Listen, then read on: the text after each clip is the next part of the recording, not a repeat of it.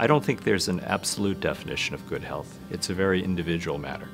It comes down to whether one can lead the proverbial life well lived, as personally defined.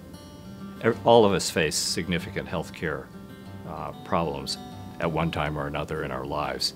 The challenge is to prevent or manage these problems as best as possible, so that hopefully one can do the things that matter the most to oneself.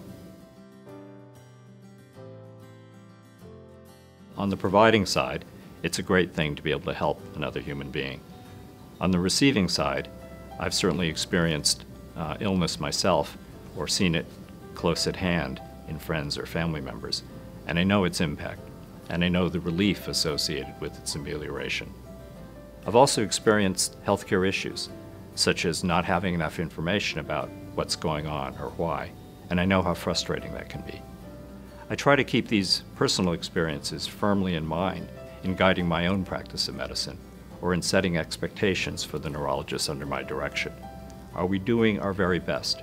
Are we providing our patients with the best help we can in the most understanding way?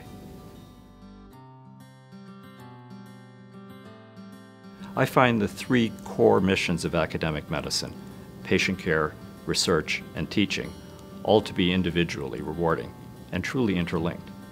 My own career has focused on the research side, specifically on finding ways to protect the brain or spinal cord against insults like stroke or trauma.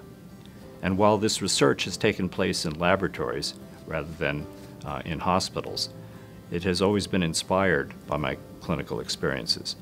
I enjoy the thrill of the chase, the intellectual puzzle-solving aspects, as well as the sense of purpose associated with medical research. I've also been truly proud of the more than 50 research fellows that I've personally trained in my own laboratory, or the larger number of neurology residents and fellows whose training I've overseen in academic departments of neurology here at Stony Brook or elsewhere.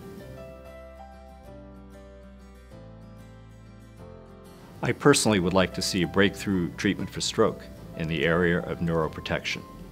Stroke remains a leading cause of death in America and in the world. There have been recent exciting advances in surgical treatments for certain types of stroke, opening up blocked cerebral arteries. But these surgical treatments can only be administered to a minority of stroke patients with certain types of stroke. A neuroprotective drug treatment that would reduce the vulnerability of brain tissue to a given stroke insult, would reduce the amount of brain tissue that dies following a given stroke, would be additive with these surgical therapies and could potentially be administered to a larger number of people.